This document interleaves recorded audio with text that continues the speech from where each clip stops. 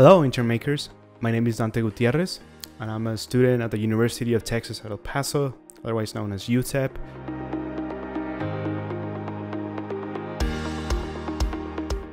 I'm a senior student majoring in mechanical engineering with the minor in electrical engineering. Currently an intern at Google, working for Google Daydream as a mechanical engineering intern. I was born and raised in northern Mexico. For 18 years I lived in Chihuahua, and then I moved to El Paso to continue my higher education. I'm a first generation student, and I'm really happy to share my experience with you.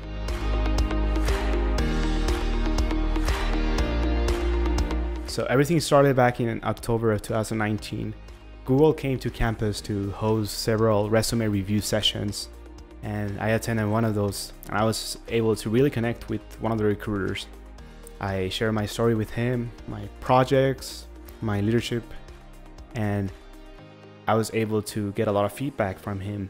He helped me tailor my resume specifically toward the mechanical engineering intern position. I heard back from him 3 weeks later, and they had a technical interview prepared for me.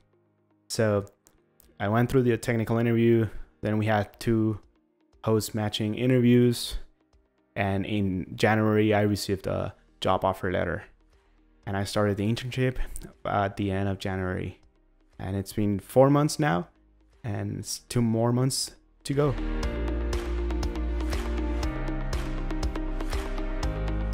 Being an international student really difficults the process.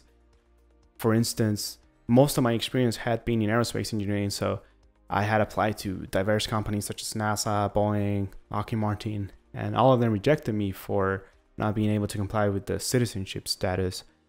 So when I found out that Google and other tech companies were hiring international students, I really pushed my mind into applying to there. But with no internship, it really became difficult. So what I did was, during my summers, I went back to Mexico with my father, and each summer we had a different project. For instance, my freshman year, the first summer after my freshman year, I worked in developing a jet engine from scratch. I worked together with my father. We got the pieces from scrap yards. We assembled the jet engine. We received some feedback from people at NASA, the university too, and we made it work. And it was a successful project. I shared that with several recruiters. Even at the Google interviews, I was able to share that project. Also, leadership, it's a great key element. For instance, I ran as collegiate senator for the Student Government Association. I represented the whole College of Engineering, and I was able to work alongside the Dean of Engineering. We came up with different projects such as programming, tutorials, fundraising events. We had professional events such as the one by Google, and all of this really gave me an edge in the interviews. Even if I had no previous big internship, I was able to show that I really wanted this position. As far as technical stuff, I really recommend all of you mechanical engineers, especially, to know your basics. You know, once we get to senior level, we get caught up with thermodynamics, fluid mechanics, and we understand those sometimes pretty well, but we tend to forget the simpler stuff. For instance, the technical interviews really revolve around those, and the interviewer wants to know if you have understood the basics. So study those. Don't be afraid to ask questions in the interview. I asked a lot of questions. Also, don't be afraid to make mistakes and start over. If you're coming up with a solution and midway you find out that it's not a good solution, tell the recruiter that, the interviewer, that you have another solution and you can start over. And make sure to say out loud what you're thinking, so the interviewer can go through your thought process. Another advice I would give you is Be calm and be honest. If you don't know something, just tell an interviewer that you don't know it. But make sure you tell them that you know how to look for that information and have a plan. Another advice for mechanical engineers, make sure you know your CAD tools very well. Expect the interviewer to ask you specifically on your software you're using.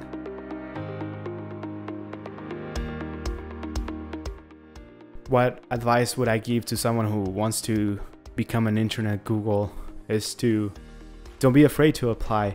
I was really afraid of applying to a big company such as Google, not having a big internship before.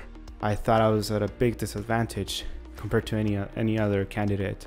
So Google is a company that really reflects the topic of googliness. Googliness means being helpful, being cheerful, and being a well-rounded person. That's how I would describe it. Make sure you have those skills with you. Make sure you're a person that can communicate easily with other ones. Make sure that you can communicate your problems clearly. It's really important that you also have a life aside from school. For instance, I'm a music producer. I like to produce music, to compose, arrange, and this is all I do when I have free time, and I love to share these experiences, my songs, with other people. I was able to share those with the interviewers. So make sure you have something that you're passionate about that's may not be related to your field, and something that you can share with the recruiter or the interviewer.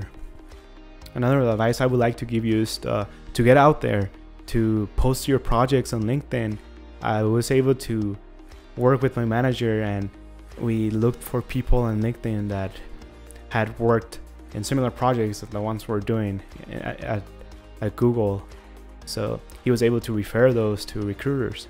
So yes, post everything, every project, everything you're passionate about, post it on LinkedIn or on this big social media, and you'll definitely be heard or seen by someone at a big company. Also, apply online. You don't have to spend $1,000 to go to a career fair. You can always apply online or on LinkedIn.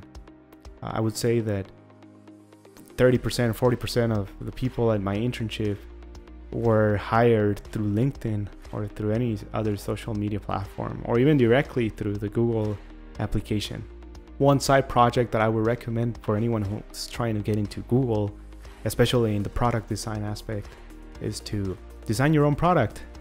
Document it, have a good presentation, do the CADs, do simple tolerance analysis, even a thermal simulation, depending on the product you're designing. Write some code, document it pretty neatly, and share it with someone else.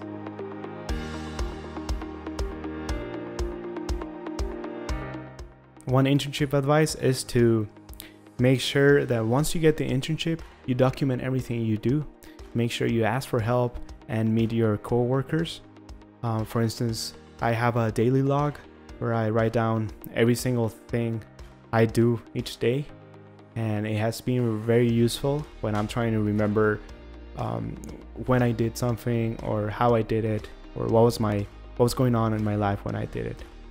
Even if you don't get into the internship at the first attempt, don't be discouraged. There are many other opportunities, and even if you don't get an internship, as I told you before, you can always create your own projects and work on them.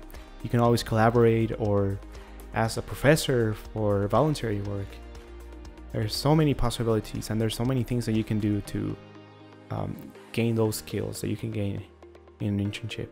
I also recommend you looking for online tutorials such as EDX, Coursera, where you can learn a new skill on your own for free.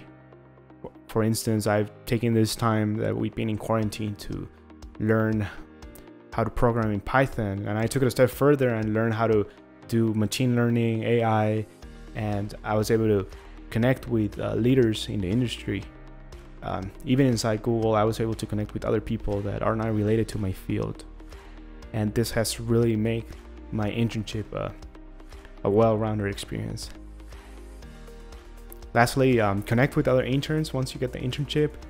you're all in the same boat, and make sure you get their contact info. And if you're getting more interviews at the end of the internship, make sure you practice with them. Also tell your mentor to give you advice, and don't feel afraid that you're asking him too many questions. I know I had that same fear at the beginning of the internship, but my host is interested in me being successful, and I know every host thinks the same way. So make sure to reach out to your host. So thank you, InternMakers, for having me. And if anyone wants to follow me, Dante Gutierrez again in LinkedIn, or if you want to listen to my music, it's Dante Gutierrez. I have an album called Horizon, and you can find it in Spotify, Apple Music, or Google Play Music.